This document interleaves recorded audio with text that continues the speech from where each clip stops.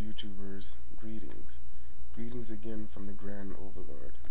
Now, as I promised in my last vlog, today I will be giving a cosmic point of view as to why homosexuality is an abomination. Now, if you have a Bible, one of these, turn to Genesis chapter 37, verse 9. Now, here's a little backdrop to this story. It deals with Joseph. Now, if you're familiar with biblical stories, you will know that Joseph is the son of Jacob, who was the son of Isaac, who was the son of Abraham.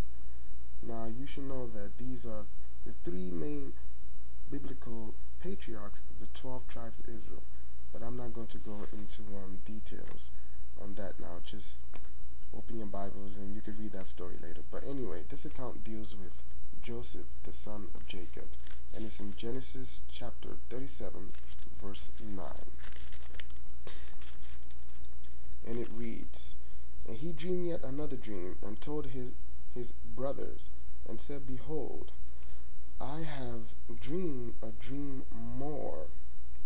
And behold, the sun and the moon and the 11 stars made obeisance to me." So Joseph is saying, well, I had a dream, and the sun, the moon, and the 11 stars made obeisance to me. Now, if you are aware of this story, you will know that by the interpretation of it, that the sun was referring to his father, the moon his mother, and the 11 stars were his brothers. Now, here's the point I'm trying to make here. The Bible uses these planetary bodies to describe or use them as symbols in place of people.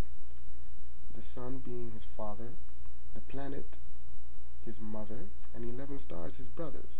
So the Bible uses the stars to describe men and planets to describe woman. Okay, now, here's my question.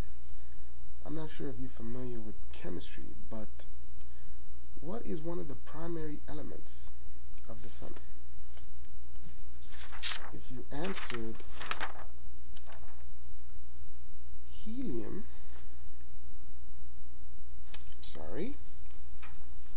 if you answered helium,